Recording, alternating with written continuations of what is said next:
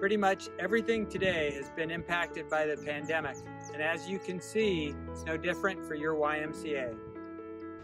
As we begin to reopen, initially June 15th with our Early Learning Center, followed by what in essence will be our day camp called Summer Care on June 29th, we will then turn to the opening of our fitness centers in stages on July 1st.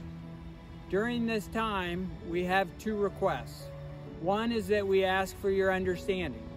As we reopen our facilities, not everything you may wish to be available will be available at the time you'd like. This is new territory for us. We're all in this together. We want you to be safe. We want our staff to be safe. So when it comes to the opening of the pool, our locker room, other branches, and being open our full hours, we'll need time to make sure that we can safely do so. Your understanding during this time will be appreciated. This world-altering event has challenged all of us, but your Y has been up to the challenge to build a healthy spirit, mind, and body for 154 years here, and we will not let anything stand in our way to continue doing so. This has been an extremely difficult time, which has taken a toll on all of us, but what has not been taken from us is our ability to care for each other.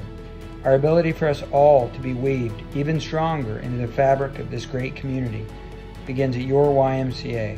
And as long as we remember that, we are going to get through this together.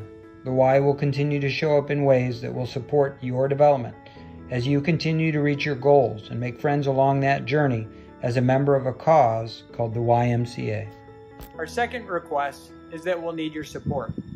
When we closed the YMCA, revenues were reduced by 90%, but 35% of our expenses continued, leaving a $2 million impact to your Y. As we reopen, scholarships will be needed now more than ever.